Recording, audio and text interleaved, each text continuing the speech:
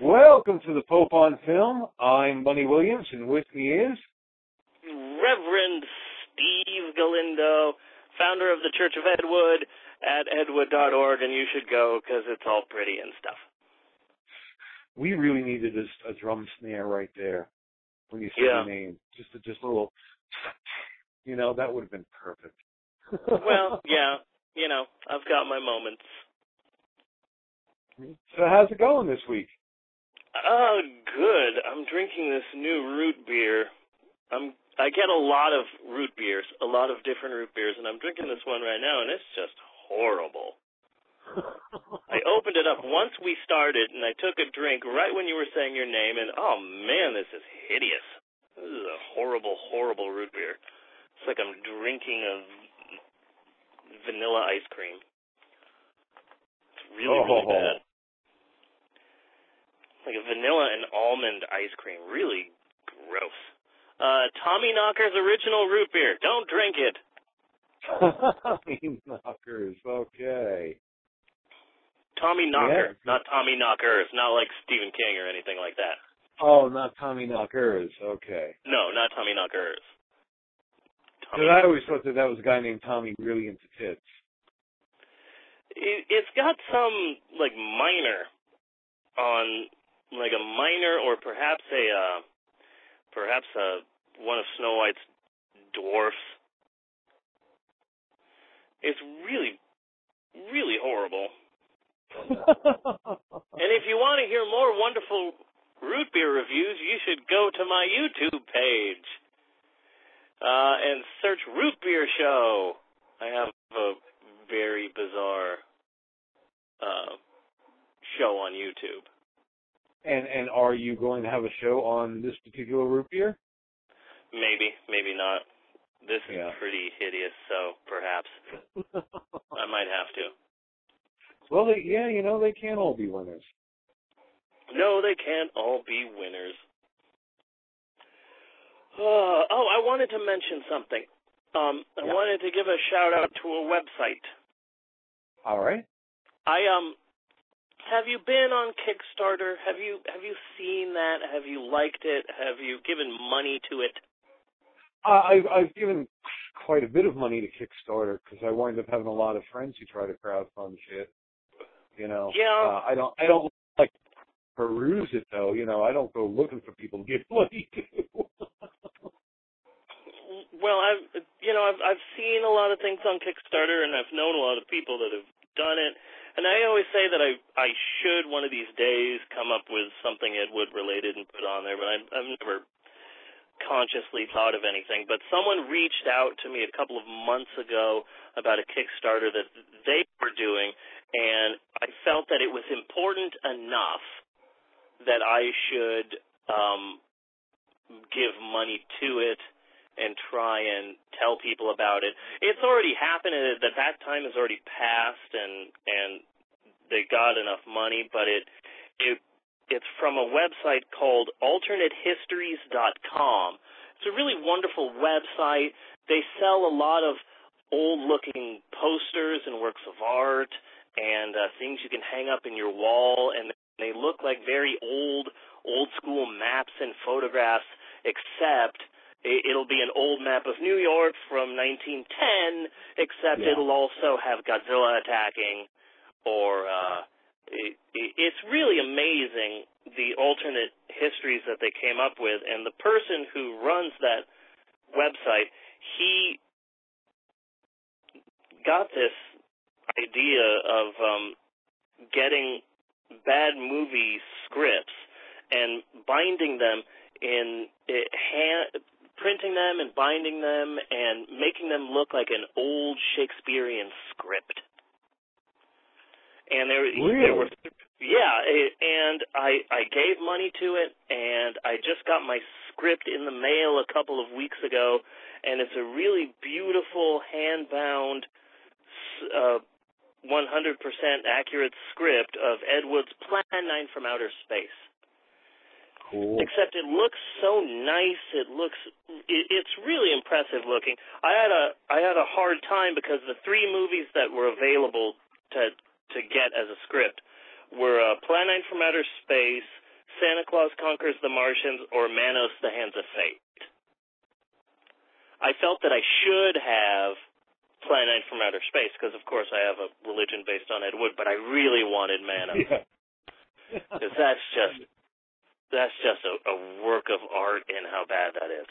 Manos, I could barely even get through the Mystery Science Theater version. Yeah, when a movie, that movie is just that bad. It's like, you know what, movie, you win. You win this round, Manos. Yeah, even when the Mystery Science Theater version is bad, that's when you know that it's a really bad movie. Yeah, when they can't even find anything to make fun of. Yeah. Yeah. But I wanted to give a shout-out to AlternateHistories.com. I absolutely love this nice hand-bound... I've been working on a Ed Wood Bible for, I don't know, a couple of decades now. And one day I'll get it done, but until then, this really does feel like I've got like my own little Bible in my hand. Yeah. It's really wonderful. There's a nice little drawing of Tor Johnson on the cover, and it even ends with the classic The End filmed in Hollywood, USA on the last page. It's really quite impressive, and I like it. I think I have found the site. It looks like they also have greeting cards and T-shirts and stuff.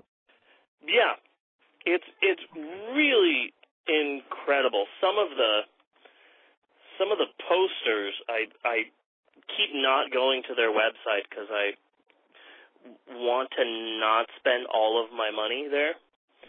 But they'll have like a old poster of like Pittsburgh or Chicago, except it's being attacked by aliens or zombies, or it's really quite incredible. It's not just for bad movie lovers, but also some really amazing Godzilla posters on here.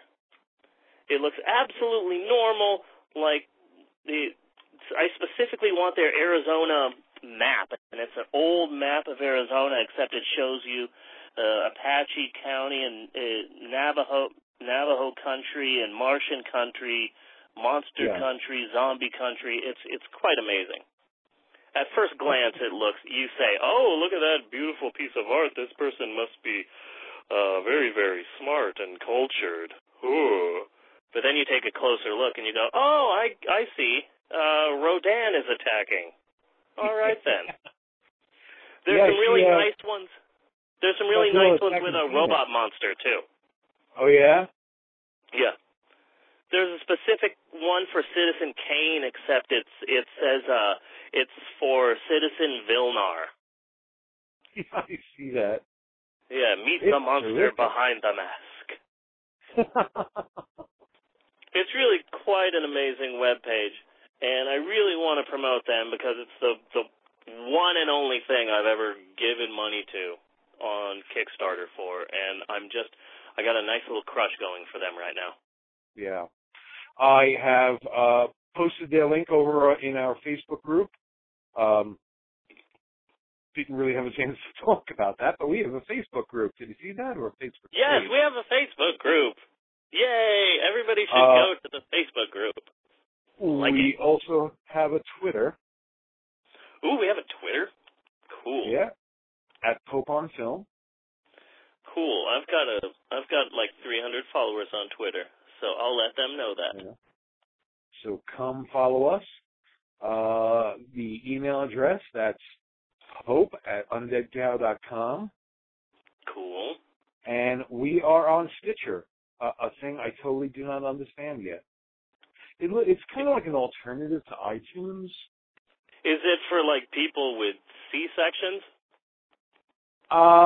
It's a possibility because, that would be in the EULA and nobody reads those. Oh, okay.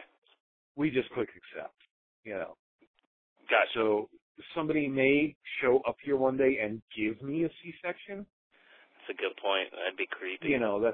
That's always a possibility, like in Meaning of Life, because they signed a donor card. Live organ transplants. That's right. So we are on Stitcher. Apparently they have an app so you can listen to us on your phone. But I think iTunes has that as well. And we're on YouTube.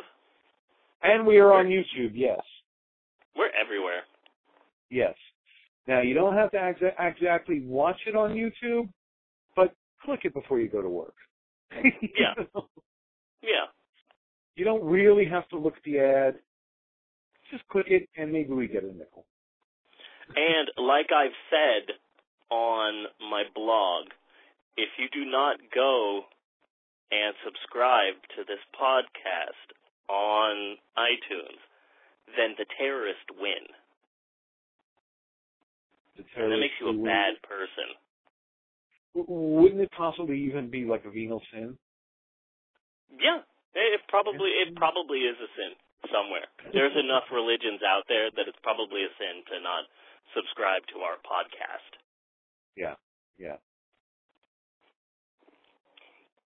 Might have to do some more research on that, but Well, yeah. You don't really want to go to anybody's hell. Just subscribe to the podcast. It's a lot easier that way. Yeah. Don't take a chance. Yeah. Now, what is this week's movie? The Trip. The Trip. By Roger Corman. Yes. Man, Roger Corman. Written by Jack Nicholson. Yes, written by Jack Nicholson, the man who wrote such movies as The Head and other... Did he write anything else? I can't imagine that he wrote too much else before he became famous. Let's see here. Look him up on IMDb and see his writing credits. He couldn't have gotten the chance to write too much before he became huge. Yeah. Which is almost a shame because he was what he did write was pretty interesting stuff. Yeah. Let's see here. Drive, he said, screenplay, hero, Head, Trip, Ride in the Whirlwind, Flight to Fury, and Thunder Island. And that's it, and then after that, I guess he just became huge. I liked him in Tommy.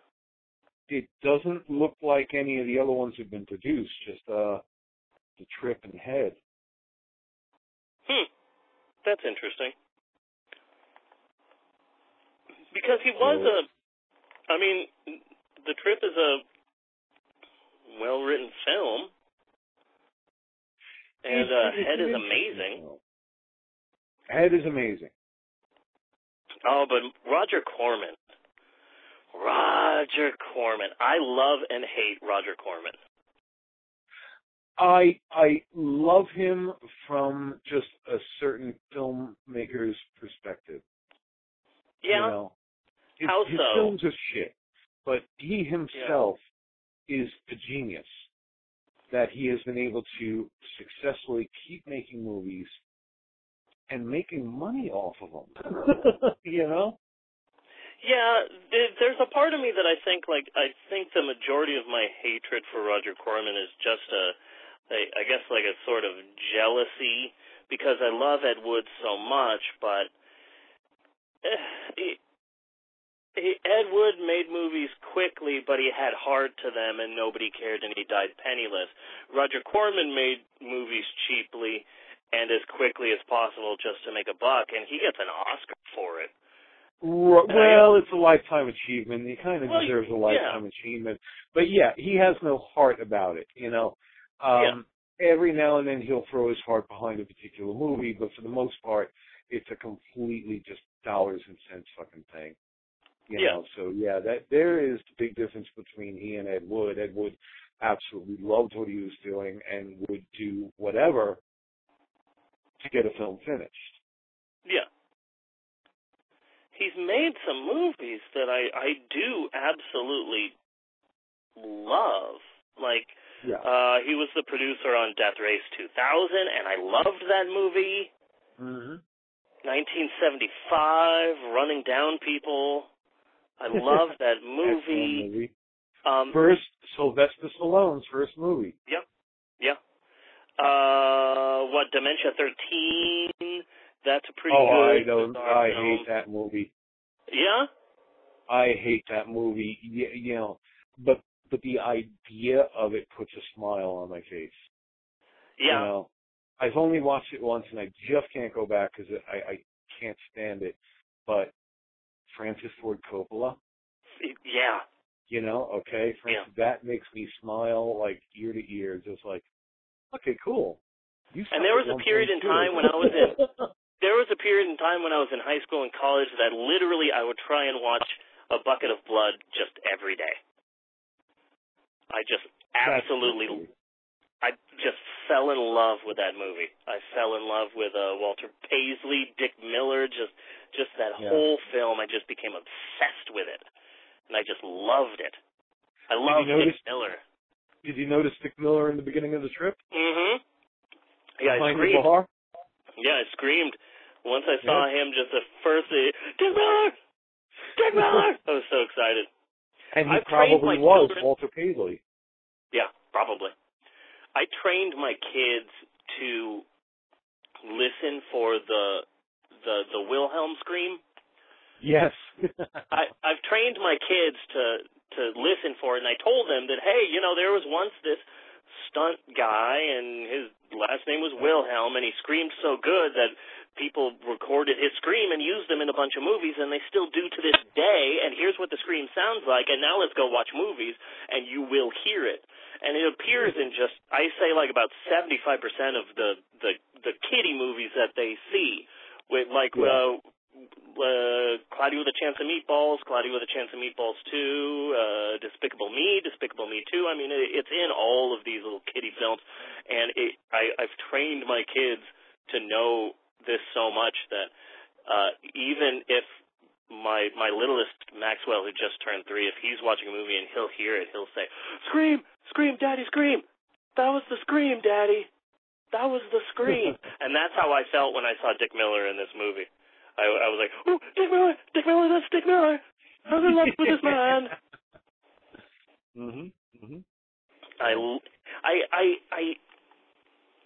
I guess it's a jealousy. It's a jealousy because Roger Corman and Ed Wood are kind of two sides of the same coin. You know, they were both of that time where they were making movies and making them cheaply and as quickly as possible and just trying to get it done. And I do feel that, however, that he has somehow made, I don't know how, he's made a lasting impression on society, perhaps due to the fact that he's still alive. But it's quite impressive. I think that there wouldn't have been like a Sharknado and a Sharknado 2 if he wasn't doing these movies in the 50s and 60s. I mean, he was a producer of a lot of them, like Dino Shark and Sharktopus, Dino Croc and Super Gator, all of those sort of things. I mean, he was making, he did help make some of those. But then he also acts sometimes. Like, I just learned that he was in The Godfather Part 2. Yes, he was. He was, when, he was Senator number 2. Congressional hearing, yeah. Yeah. And I always knew that he appeared in, Apollo 13. He's in Apollo 13. I knew that. I don't think I ever noticed that. Yeah, in the beginning, they're giving, like, reporters and senators just a look at the spaceship, and he's just right there. He's got, like, a line or two. Like, there he is acting with the man who, like, wrote, produced, and directed The Beast with a Million Eyes now gets to act with Tom Hanks. It's a bit odd. Exactly. But he launched a million careers, you know? Yeah, the guy absolutely started so many people. He really gave like a Francis Ford Coppola gave him his first shot. Martin Scorsese directed a movie for him, Boxcar Bertha. Yeah. Jonathan Demme. He gave him a shot. Ron Howard, he directed Grand Theft Auto. How come Ron Howard hasn't been in any of those, hasn't been in any of the Fast and the Furious movies? He was in the first Grand Theft Auto. Can't you have, like, The Rock and, you know, Opie in a scene really quick? There'd be nothing wrong with that. I'm really kind of pulling for Ron Howard for Expendables 4. That's where I want to see him. That'd be nice.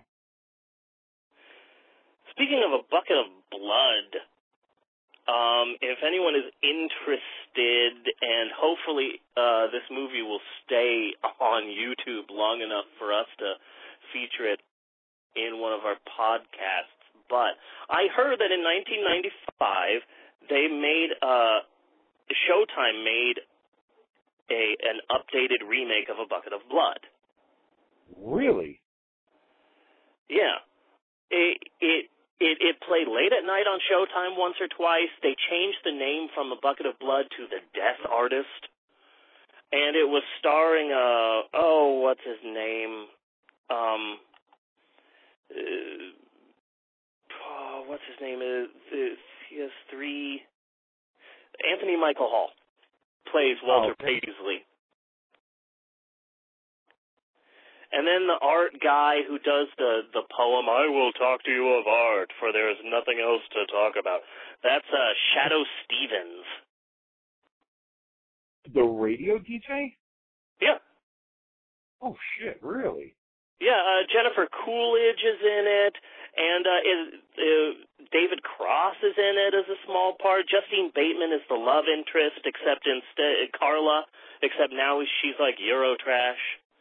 They've really updated it. They updated it for it to be set in like a coffee shop during that like 95 poetry slam hipster piercing sort of a period of time. You know, tribal tattoos and stuff like that. It's interesting, but I haven't had a chance to watch the whole. I haven't gotten through the whole movie because I just love the original so much that it's difficult for me to watch the remake. Yeah. But I spent a decade looking for it. I spent literally a decade looking for this movie, and I just found it. The follower sent me an MP4 of it, and I figured out that it doesn't look like anyone owns the rights anymore to it, so I put it on YouTube, and it's up there right now on my YouTube page. It's Will Ferrell's first movie. Really? I'm seeing it on IMDb from 1995. Yeah, he plays the character of Young Man. He's just some burnout in the coffee shop, but I'm surprised that Will Ferrell's first movie isn't something that's available, because it's not on DVD. It used to be on VHS, but it's out of print now. It took so long for me to try and find this movie. It's really interesting. Yeah, The Death Artist. But it really is at times just a shot-for-shot remake. They occasionally update some of the language and a bit of the gore, but a lot of times the movie is exactly the same. It opens with that big, long bit of poetry, and they change some of the wording, but essentially it's the exact same thing.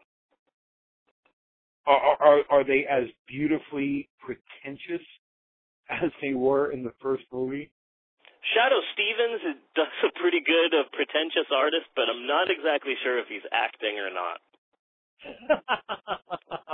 I felt the same thing when I felt the same thing when I watched 21 Jump Street, the remake. I said, "Oh, well, hey, you know, he plays a really good stupid guy, but I'm not sure if he's acting too much, playing a stupid guy." Yeah, but something tells me Shadoe Stevens didn't really have to stretch too much. Yeah, probably not. Probably not. Just one thing, though. When I said that Francis Ford Coppola sucked, I actually meant that as a compliment for when he did Dimension 13. I am a really big believer in sucking at things. Yeah. Where else do you start? Mm-hmm. You know, what do you do that is worth doing that you don't suck at first? And then you just keep doing it, and you get better, and then Francis Ford Coppola, he goes makes The Godfather. You know? Yeah. Starts with Dimension 13. Makes The Godfather. Slips a little when he makes Jack. But, you know, getting older. Oh, yeah, he did Jack. Isn't that crazy? Freaking Jack. Oh, God, that movie's horrible. Yes, it is. Yes, it is. Over sentimental, just trite. You know, just designed to make you cry. Like it's in the script. Audience cries. Yeah. You know. When Robin Williams died, my Facebook just exploded with people, and they were all talking about the one thing that Robin Williams did that moved them. And they were talking about, oh, well, this movie meant so much to me.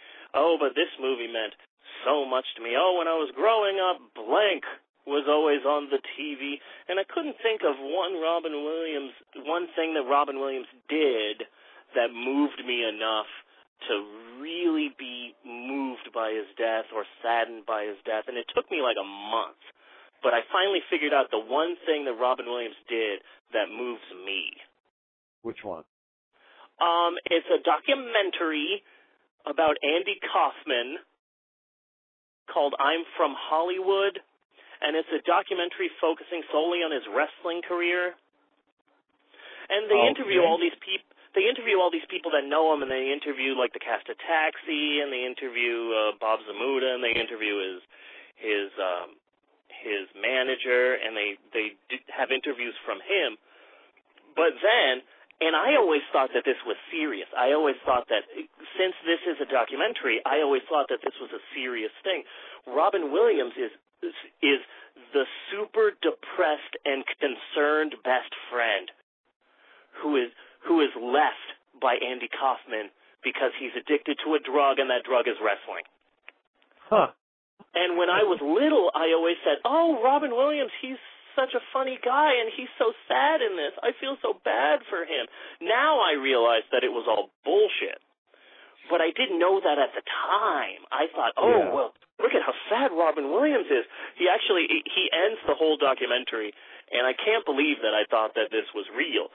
But Robin Williams he's looking down on the floor, and he's all sad and depressed, and finally he looks at the camera and says, and this is the actual line he says, I knew our relationship was over when he put me in a headlock and said goodbye.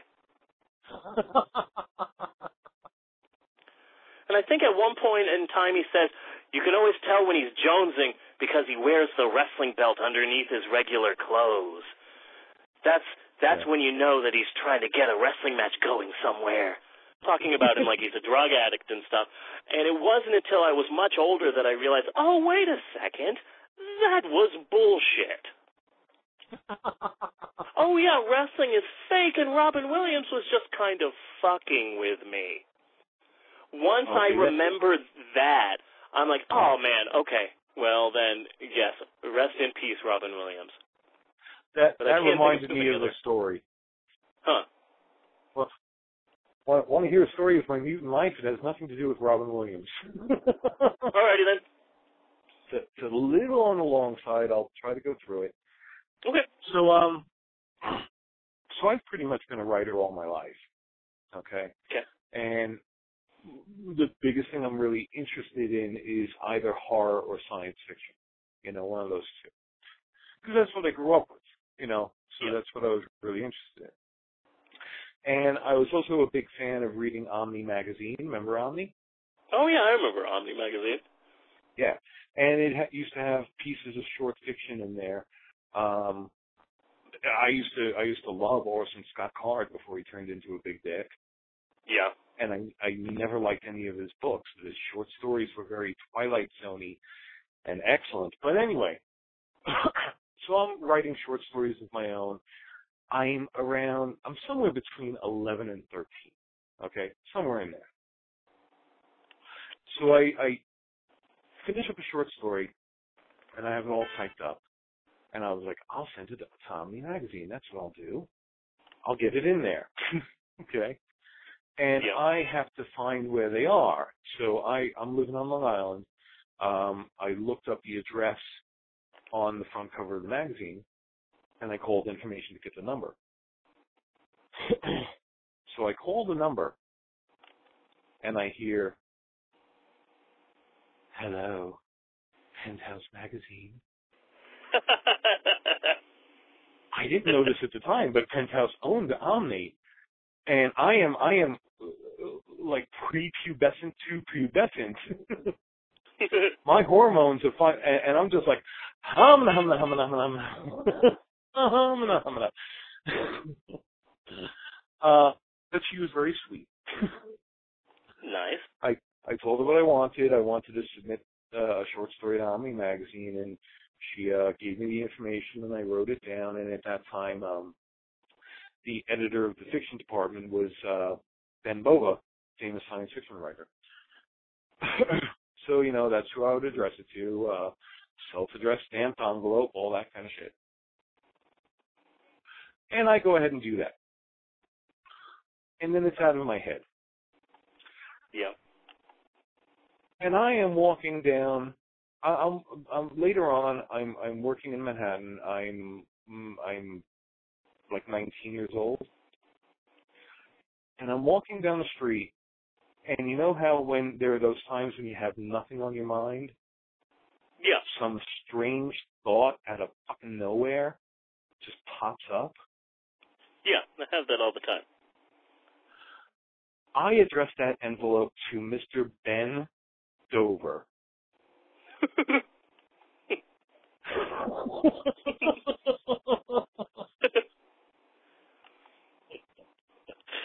I look up and I laugh for a second, and I'm like, ah, shit. Nice. Yeah. Mr. Ben Dover.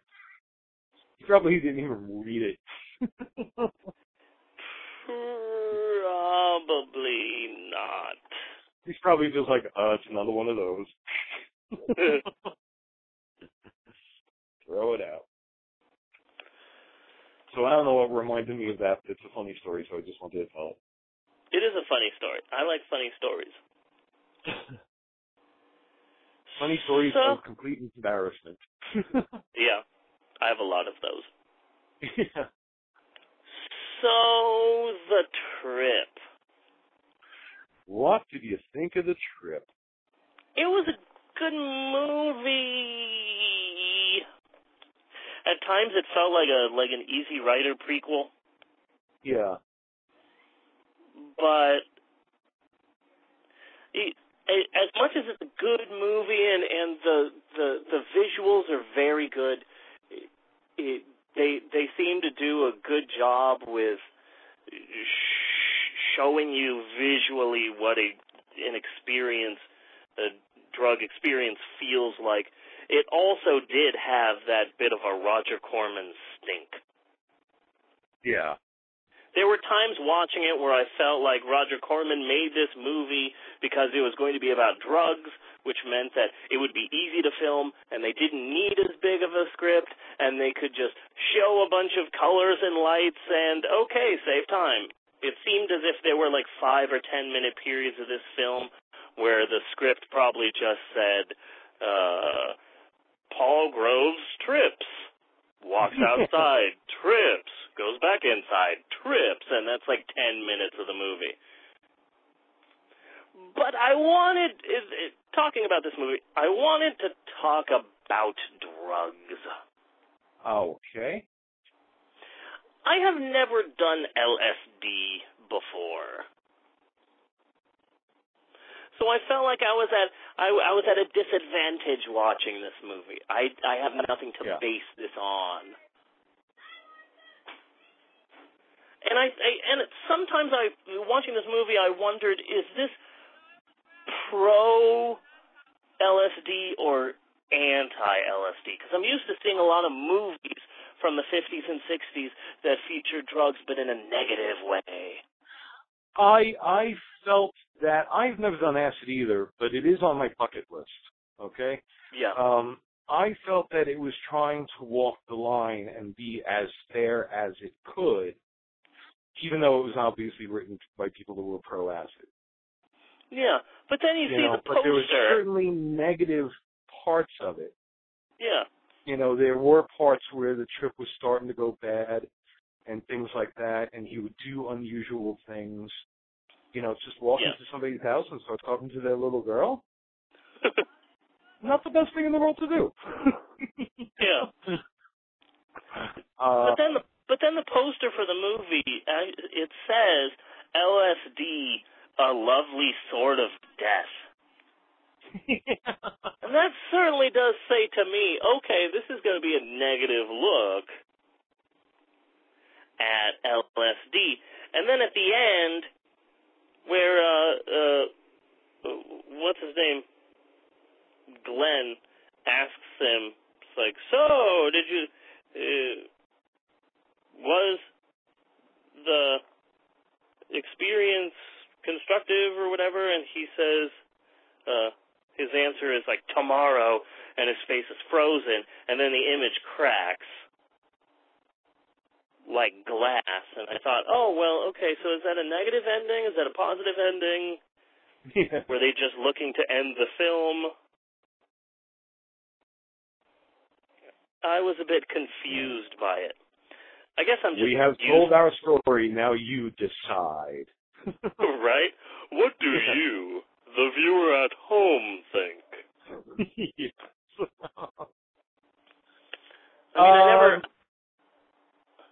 I felt it 50-50. There are quite a few bits of his trip that were very positive, and things that he was getting into, like seeing light all over coming from the orange, although I really wish they showed that. Yeah. We got into a good dose of Lord of the Rings fantasies. Yeah. With dwarves and prancing through the woods and stuff. Yeah, when suddenly you see like a puffy shirt Peter Fonda. Yeah. Uh-huh. I have a puffy shirt now. This is a fantasy scene. Yeah, so that's some of the reasons I feel like they tried to walk the line, and do as fair, I guess, a depiction as they could. Yeah. Because again, there was positives, but it wasn't all positive. Yeah. And we did have a shirtless Dennis Hopper. Shirtless Dennis Hopper, yes. That's a poster. That should be like one side of a poster, and the other side Sean Connery from Zardoz. Put those two right next to each other. When I think Dennis Hopper, I think, unfortunately, when I think Dennis Hopper, I think of that horrible Super Mario Brothers movie. Yeah. I was not a fan of Dennis Hopper. When I think of Dennis Hopper, I think of Dennis Hopper. Look, that's Dennis Hopper. I don't ever really buy into any of his performances. I did love him in, out of all the Dennis Hopper movies, there's one movie where I can say, okay, I love this. Texas Chainsaw Massacre 2. I love him in that. The original? I was so lost track with the damn Texas Chainsaw movie. No, the second one. In the second one, he's like a normal sheriff, and he really wants to stop them, and then he just keeps going more and more insane until at the end he's got a freaking chainsaw, and he's going nuts, and he's screaming, and he's just freaking out. Well, I mean the original from from like the first run movies, not like Yeah. the remake Texas Chainsaw 2 or whatever it was. No, not the remake. Okay. The second one from '86. Yeah, the one with Bill Moseley, and he kept scratching his head with his metal plate with the hanger. Yeah. Okay. Yeah, I haven't seen that one in a while. I'm gonna have to revisit it. Yeah, he was Lefty, the lieutenant, the former Texas Ranger, and he's the uncle of the Sally and the Franklin in the wheelchair who were victims, and so he spent the last 13 years investigating. And then at the end, he just goes nuts. I liked him in that. Because he wasn't really trying to act. He was just being crazy Dennis Hopper. I am going to have to find that movie and check it out again. It's pretty good. Pretty good.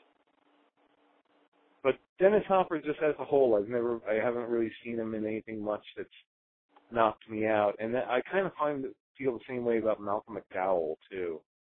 Malcolm McDowell. Oh, Caligula! For Christ's sake, Caligula! Oh man,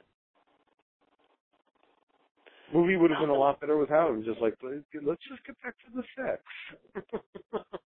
Malcolm McDowell, I respect him because he was in Community. And I loved that show. I never watched that show. It's really good. It's just fun and silly and stupid and cute, and I just fell in love with it. And I don't do a lot of binge watching. I'm not that type of a person, and I have kids, so it's difficult for me to sit and binge watch something. But I spent like a good 2 weeks and just watched all 5 seasons of that show, and I loved it. And he was a teacher for like a season in that show. And I'm like, good for you, Malcolm McDowell, to be on like a...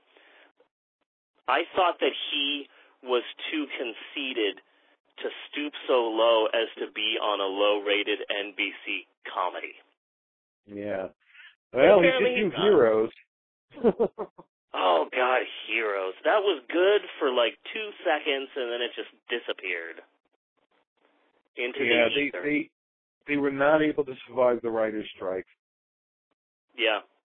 By the time the writer's strike was over. It probably would have helped. Probably would have helped if the person who created the show actually knew something about comic books. Yeah.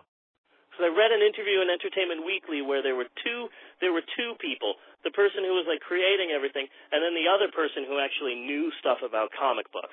And then the person who created the show would say something like, I've got an idea. How about we have a character on the show that can control metal?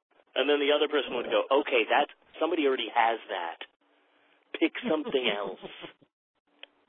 Oh, somebody has that? Yeah, he's called Magneto. Oh, I've never heard of him. Okay, we know you've never heard of him, but just pick something else. It's a darn shame. The first season wasn't bad, and then after that, it was very much like,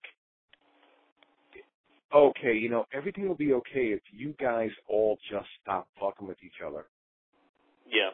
Because nothing is really happening here anymore. You're just kind of dicking with each other. Oh, but I think back fondly to like a year or two in my life when I was in love with that guy who played Hero. Oh, well, he was excellent. He was the best part of the show. I was just in love with that man, and then the show just dragged me down. Yeah. Oh God, that damn show. I really liked watching Siler act. I just didn't quite like what he was doing. Yeah. I'm he glad did it well. Yeah, I'm glad he made something of himself. And he was a perfect choice of Spock, man, because his face is just so. He had the ability, because you see it in Siler. He had the ability to be very subtle in his performance and his little facial gestures, which wound up saying tons. Yeah. about what he was thinking and what was going on with him. Yeah. You know, so yeah, I thought, I think that really made him the perfect choice to be Spock. Mhm. I agree. I liked those reboots. Those 2 reboots of the Star Treks. I really liked those. I was surprised. I didn't think I was going to like them. Yeah, I liked the first one. I haven't been so hot on the second one yet. But Benedict Cumberbatch is in it. You can't hate a movie that features him because his name is so fun to say. Benedict Cumberbatch. You say that word and then just magical elves appear and sprinkle fairy dust on you. Benedict Cumberbatch. It sounds like a warm Sunday morning. You know, you open up the oven and there are fresh Cumberbatches in there. You know, and a stick of butter, you know? Yeah. It's like I'm just taking the Cumberbatch and going back to bed. Yeah. Yes. 10 pounds of Paula Deen butter and fresh Benedict Cumberbatches. And it's just, I'm going back to bed and I'm going to watch It Conquer the World on Netflix. It Conquer the World is on Netflix? I'm not sure. I think it might be. I know it's on YouTube. Yeah. Let's see. Yeah, Jeannie and I took the Sunday off to just relax in bed, watch shit, and eat snacky kind of foods. Yep. You know? So I had watched Sleeper, Big Ass Spider, Jay and Silent Bob's super groovy movie. I put that on my queue, but it seems like my love of Jay and Silent Bob was a lifetime ago. And I just don't know if I can, that was a different me, and I was drinking a lot more and going out a lot more, and now I've got a wife and kids, and I just don't know if I can get myself to sit down and watch a Jay and Silent Bob anything anymore. Yeah. It is one that I chose to nap to, and it was very good to nap to. It was written by Jason Mewes, so it is a lot more immature than your usual Jay and Silent Bob. So it was like a lot of boners and a lot of masturbating jokes, and Did you see Kevin Smith's movie Red State? I liked Red State a lot. I loved that movie. Absolutely loved that movie. I didn't know he was capable of making a movie that beautiful. Yeah. I feel a lot of kinship with Kevin Smith. I'm really a big fan, which does not necessarily make me a big fan of all of his movies. I like a lot of them. I like some more than others. But we're about the same age, and we come from right about the same place. So a lot of the stories he'll come out with on his podcast and things like that, it's like, oh, fuck, I know exactly what you're talking about. Yeah. And we would be talking about, like, small electronic chains that really didn't get a chance to get at in New York, things like that, like Crazy Eddie's. I don't know if you know Crazy Eddie's. I'm vaguely aware of it, but no. Yeah. It just had this announcer. It was an electronics store, and it crashed when the owner embezzled like a lot of the money from the store or some shit like that. But they had this announcer who was he was just a character. He was very funny and very interesting, and he plays the commercial he is in plays a brief cameo in the movie Splash. Oh yeah. Where he just pops up on the television. So things like that, things that just kind of bring memories. So, like, I have a fondness for Kevin Smith on that kind of level. You know, like, because he could have, like, been a classmate or something, you know what I mean? So. Yeah. But. The trip. I just recently learned that I went to the same high school as the band Fun. Yeah. As the lead singer of the band Fun, and he sang a bunch of songs that just would constantly play for a while. Some Nights and We Are Young, and now he just did a duet with Pink, and then he just did a duet with Eminem. And apparently he graduated about 4 or 5 years after I did at the same high school in Glendale, Arizona. Yeah. And I'd like to think that he wasn't sure if he could be a singer. So he would go to the Deer Valley High School library and stare up at my picture on the wall because I was student of the year.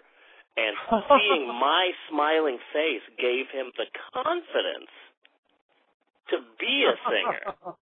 So if you ever hear awesome, dude. Yeah, so if you ever hear a song sung by Nate Ruiz, or if you hear a song by the band Fun, then you're welcome. That is awesome. You fucking rock, man. That is great. Look what you did. Look what you fucking did. Man, I don't know if I can become a singer. Oh, but look at this guy, Steve Galindo. He was student of the year, and he followed his dreams. Maybe I could be like him. Maybe I could be like him, some nights. And then he got his idea for the song Some Nights, like Dewey Cox in Walk Hard. Yeah. He just looked to the side and went, Some Nights. And then right there he wrote the song. And so, you're welcome, America. Because that was all me taking credit for it. Good. You know who else I really like to hear for that same sort of a thing? Mick Foley. Mick Foley. He'll be talking about his like high school wrestling days, and going from school to school. And I know those schools. I went to one of those schools. Yeah, and he was on the wrestling team with some actor guy. King of Queens. King of Queens. Yeah. He was in the wrestling team with him. Does a lot of the Adam Sandler movies now. Yeah. Mick Foley is like one of 2 or 3 wrestlers that, that is just a wonderful storyteller and a wonderful writer. A book that just came out, the 3rd book by Chris Jericho. Really? Yeah, and Chris, it's the 3rd book that he's written, and no ghostwriter or anything like that. And his writing style is exactly as fun as it is to watch him. Yeah. Just really fun and funny and breezy and comfortable, and you feel like you really know him, and there's some real laugh-out-loud scenes. In his first book, he's traveling with WCW, and they're in, like, a hotel somewhere, and some guy comes into his hotel room with what he assumed was a small Mexican child who was, like, 5'1", 5'2", and I'm like, oh, what is Bart doing in here with this small Mexican child? Okay, whatever. And so they're talking, and the small Mexican child isn't saying anything. And next thing you know, the guy who's talking pulls out a joint and starts smoking it, and Chris Jericho just slaps it out of his mouth and goes, what are you doing? You can't smoke in front of this kid. And apparently that kid was Rey Mysterio with his mask off. Because he is a short guy. He is a little guy. Yeah. But his story... I haven't watched wrestling in a while, but Rey Mysterio was always so cool to watch, man. He just had such beautiful moves. Yep. And for, like, actual wrestling, those are the guys I liked. I like the High Flyers. Rey Mysterio, the Hardy Boys, Hardy Brothers, or whatever. Hardy Boys. with a Z. Double the Z, double the flavor. Flavor.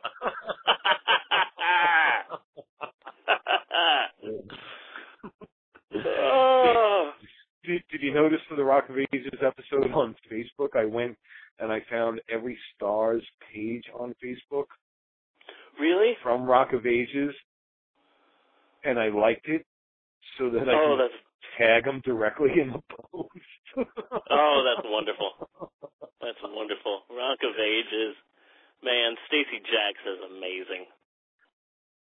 So there is a possibility that Tom Cruise may have heard of us now. If Tom Cruise hasn't heard of us through the podcast, then he certainly knows me through my absolute hatred of Scientology. So, either way. Oh, you gotta love Scientology. Come on.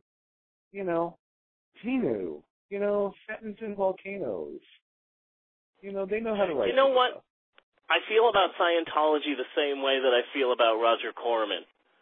Yeah. Because I feel like, hey, I've created this religion based on Ed Wood, and I've spent, 13, 14 years on it, and I would like a little bit of credit and appreciation and acceptance for it, and I get some of that, but not a lot. And here comes L. Ron Hubbard and said, I just made this shit up. And then suddenly he's all over the place. Mm-hmm. And it's just, oh, God, I hate Scientology. I hate it because it's bullshit and it ruins lives, and also because they're successful. There's more to my religion than there is to Scientology. I would really love to be part of the deprogramming team for either Tom Cruise or John Travolta, you know, because it would just be like, okay, look, you sucked the cock, admit it, you just admit it, you did it. You don't have to hide behind Scientology because they're telling you it's all evil and all that, and you got all the satins and you hold on to the little tin cans that tell your emotions and all that, you know. Just say you like the cock, admit it. Like in 1990s. 98, 99, 2000, around there, I knew some people, and they were in Hollywood, and they had worked in Hollywood, and they were extras and assistants on the set and stuff like that, and they would all say the same thing. You won't believe this, but I think that John Travolta is gay. And me and my friends would all say the same thing. What? No, that's crazy. And they're like, yeah, it's the biggest secret in show business. And so when stories actually started to leak, I was like, oh, so, okay then. All right, I kind of knew this like a decade ago, but apparently this is really a thing. Mm-hmm. I mean, Tom Cruise, God, he can be a really good actor sometimes, and I hate that about him. I absolutely hate that. I hate that. John Travolta is... Pulp Fiction, man. Like sometimes he can find the zone, and other times he just can't. Yeah. You know, he's done some really horrible movies, but every once in a while something will pop up, and it's like, okay, well, blank is good, and blank is good. He's like the golden earring of actors. Yeah. You know, pop up every 10, 20 years or so. Make a good song, go away again. Yeah. Yeah. Like, I hope, I really want to see the movie Birdman with Michael Keaton. Because now everybody's saying, oh, Michael Keaton's having a comeback. And if there's anyone who deserves to pop back up, it's that man. He did really good. He was a good first Batman for America. He was a very good Batman. Other than that, there was always something about Michael Keaton that just rubbed me the wrong way. Really? I was okay with him being Batman, but anything else I ever saw him in, he just always had that smirky kind of asshole-ish, like, fuck you.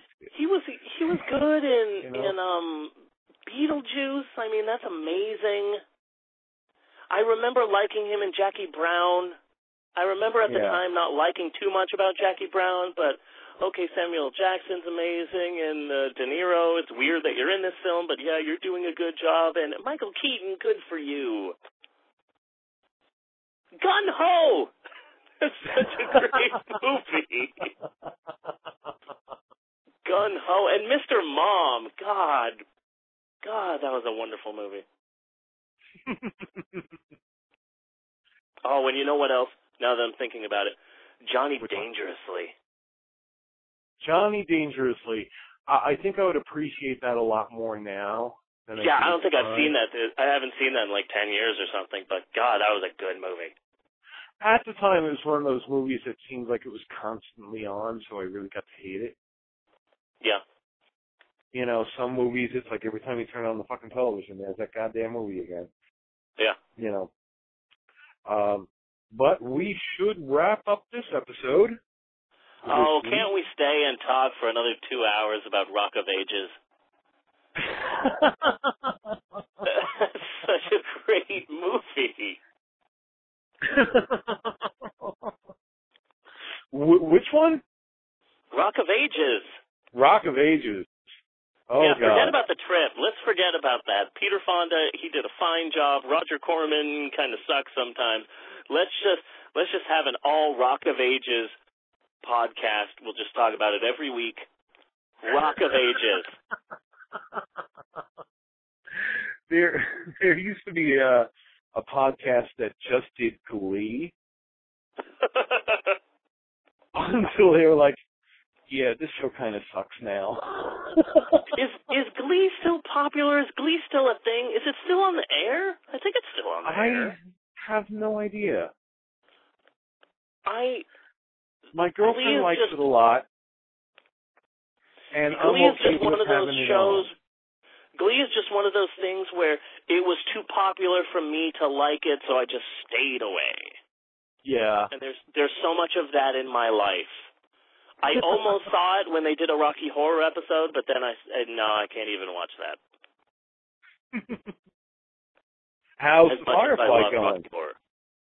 Huh? How's the Firefly going? Firefly is good. Firefly is really good. I'm really liking the show. It's really good. I always liked, what's his name, Nathan Fillion. I always loved him. He was also on Community, which is a wonderful, wonderful show. I mean, all of those people who were on Firefly, I knew them, most of them, from so many other things. That going back to this show, I can go, oh, okay, isn't that guy from Barney Miller? And this guy's from Dr. Horrible, this person is from this person is from that, so I'm already so familiar with the people, with the actors in the show, that it's a really comfortable show to just slip into. I'm just absolutely in love with it. I'm just pacing myself because I know I have a limited number of shows, and I just don't want to get hurt yet. That's probably a good idea, yeah, because they run out kind of quick. They're only 13. I was kind of late to the Firefly party too, and didn't really watch anything until I saw Serenity first. Oh, you saw Serenity first. That's interesting. Yeah. And then after having seen Serenity, and not even immediately, but after a while, I was like, I should check out Firefly. Yeah. Well, I went back and watched them. Well, I'm definitely hitting Serenity after I finish this show. So. Cool. That's going to be difficult, I think. I just hate getting to the end of these shows and series and all of that. It just breaks my heart. I'm too sensitive. I'm a sensitive man. Yeah. You must have heard that they're bringing Twin Peaks back. They're bringing what? Twin Peaks back. Yes. And Twin Peaks is another one of those shows where everyone I knew just wouldn't stop talking about it, so I just kind of backed off. I think I saw a couple of the first episodes, but it just became too much of a talking point for me to join in the group, so I stayed away when it was first on, but I'm also thinking of trying to tackle that one. Yeah. It's been 25 years. You can go back. It's safe. Yeah. Well, that's good. I've always loved Kyle Kyle MacLachlan. Yeah. McClock. So I always liked him. So that I might have to tackle that one next. Cool. I want to watch all of Doctor Who, but apparently that's technically impossible. From what I understand, yeah. There are a lot of missing episodes, especially the earlier ones. Yeah. I want to try and at least watch every Doctor from the beginning to whatever's the newest and just try my best to watch not all of them, but as many of them as I can. It's the Tom Baker ones where the Doctor really took off. Is that the fourth Doctor and the colorful scarf and all that? Yeah. Uh-huh. Yeah, that's the Doctor that I remember. That was always on PBS at like a Sunday afternoon or sometime during the weekend, and I would watch it, and I would fall in love with it, but then just completely forget it. I remember growing up and saying, oh, wait, so Doctor Who, this is a big, huge thing? I had no clue. It's for me, it's like a good show when you're doing something else. Yeah. You know, like so many when you were a kid and you were watching these old movies in front of the television, but you know at the same time you were playing with your Hot Wheels cars or you were coloring or things like that. Yeah. You know, the kinds of things we would do to get through really bad movies just so we could see the part that had the monster. You know? Doctor Who, the early ones, not this new run, but the early ones before that, was kind of like that for me because the sets shot so bad. You know? There was like really nothing to look at. You know? Mm-hmm. So it would be time to do other things and just kind of listen to it and get into the story that way. Well, that's good. Like I love Arrested Development. I love that show, but I learned very quickly that that's not a show you cannot pay attention to.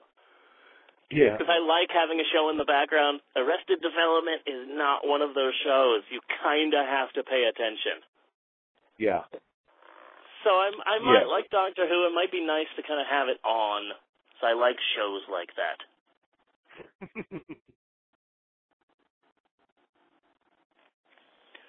So what movie are we doing next week?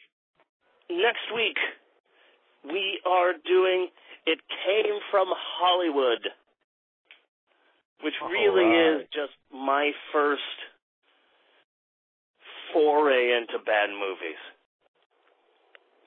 It really is just, it's such a wonderful movie. It's so great. It's on YouTube. Go and see it. It Came from Hollywood. It's got Gilda Radner and Cheech and Chong in it, for Christ's sake. It's a wonderful movie. It's just a celebration of bad films. And it really is amazing. Go watch it on YouTube and meet us back here. Exactly. Meet us back here next week, loyal listeners. And remember, we have the Pope on Film page on Facebook to go and like. Yes. We are on Twitter at Pope on Film. The email address is pope@undeadcow.com. We are on Stitcher, and sooner or later I'll figure out why. And we are on YouTube. Yes, and if you'd like to learn more about today's podcast or maybe check out the film that we're talking about, feel free to go to my blog, reverendsteve.blogspot.com. I'm focusing on each one of our podcasts once it comes out and trying as hard as I can to find the actual movie that we're talking about and have that on the blog as well. So this week, The Trip, if you want to watch it, it will be there for you. So be sure and check out my blog because it's awesome. It is awesome. Yay. It is awesome. You're an excellent writer. You come out with some great articles. Thank you. And the free movie of the week. Yeah, love the free movie of the week. And tips. And, occasional cleavage. So it's pretty awesome. ReverendSteve.blogspot.com. It's cool. Free movies, free music, jokes about Tucson, Arizona. So check that out. Excellent. And we will see you next week on The Pope on Film. I'm Lenny Williams. And I'm Reverend Steve, and see you next week, loyal-ish listeners. May wood be with you. And also with you.